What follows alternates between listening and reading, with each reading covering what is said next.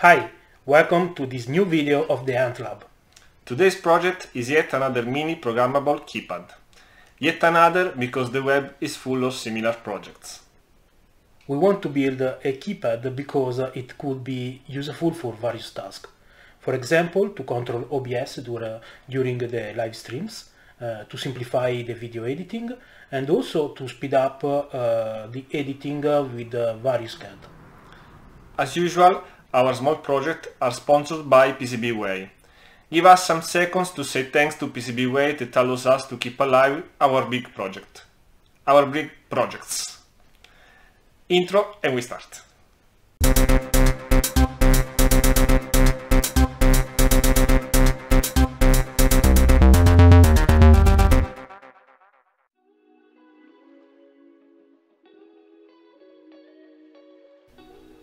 For this project, we set some specific goals and functionalities.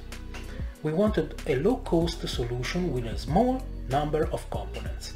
We wanted to assign to every key a combination of characters or shortcuts.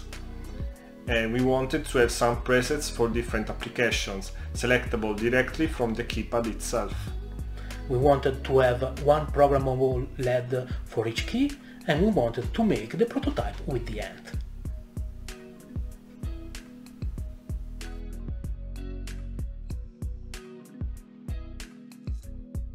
Looking at the first design, we realized that we needed to split the board in two parts, because the whole area of the PCB was larger than the maximum working area of the ant. So we divided the layout in two boards, a controller board and a keypad board.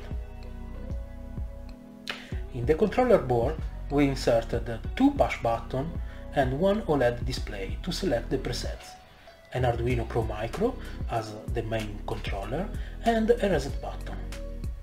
Moreover, there are two pin sockets, one to connect a rotary encoder and another to connect a keypad.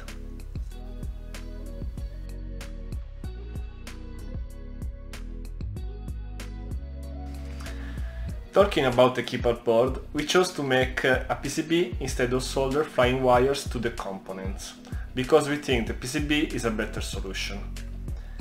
In the keypad board, we placed 8 mechanical keys similar to Sherry MX, one LED for each key and 6 MOS to drive the LEDs.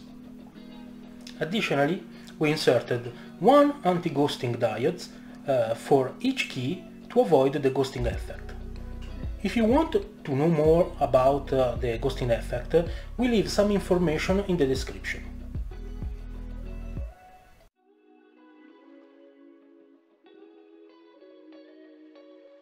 The layout of these two boards is quite simple, but we use a smart trick to avoid milling a double-sided board for the prototype. All the traces that are on the opposite side of the machined face are straight lines, without corners. In this way, these traces can be easily replaced with wires. Another precaution in the design was to place the components in such a way that they could be soldered on the milled side of the board. For example, the reset button is not an SMD like the others, but a through-hole component for this reason. After the design phase, the funny part started.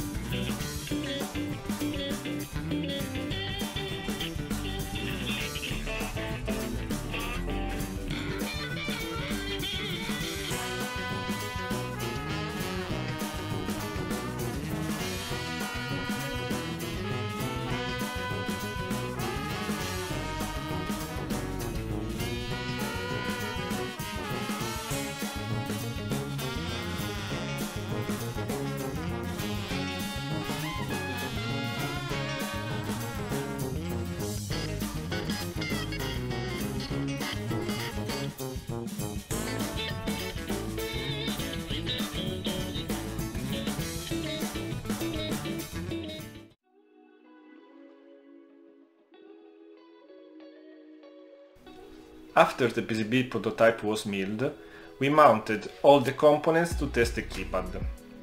And we soon realized that there was an evident mistake. The orientation of the keys was upside down. So, the backlight LED was not visible.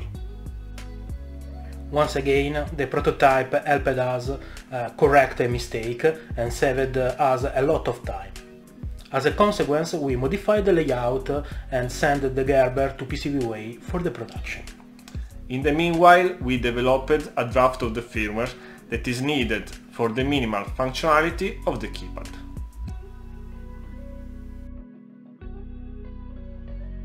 Every layout modification should be tested before sending the board to production. In this case, the modification was quite simple and we were quite confident about the results. So, we didn't mill a second prototype and we sent the board to PCBWay.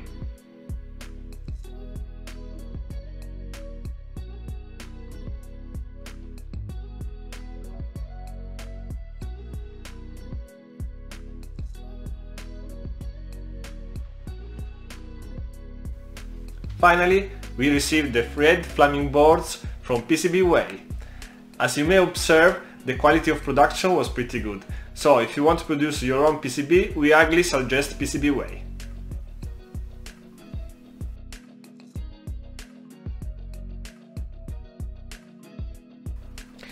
With the PCBs, we soldered all the components and we were ready to test the programmable keypad.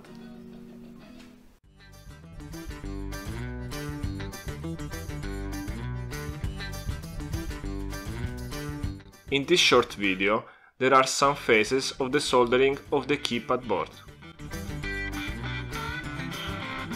This was extracted from a live stream on Twitch of our Italian channel, that you can find in the description. On Twitch, we propose streaming of our activities with chill out music as a background. Nothing too demanding.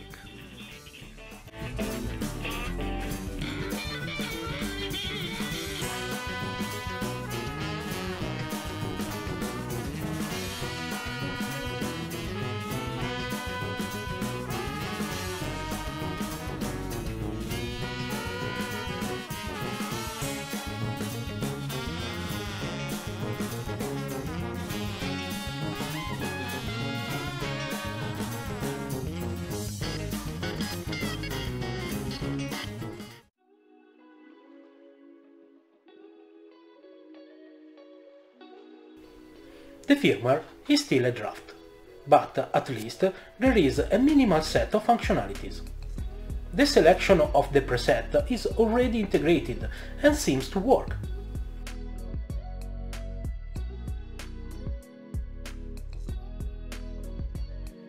Here is an example of usage of the keypad with Eagle. We use the keys preloaded with the shortcuts that we use more often in this CAD.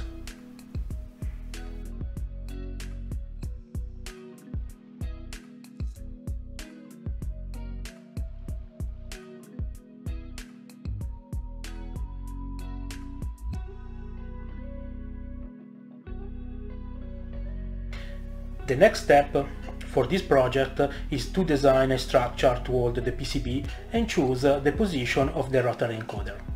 We will show the final result of this project in a future video, and we will upload all the related material online. Tell us if you like this kind of project and if you ever built or tried to build your own keypad. If you like this video, don't forget to like, share and subscribe. And thanks for watching. Ciao!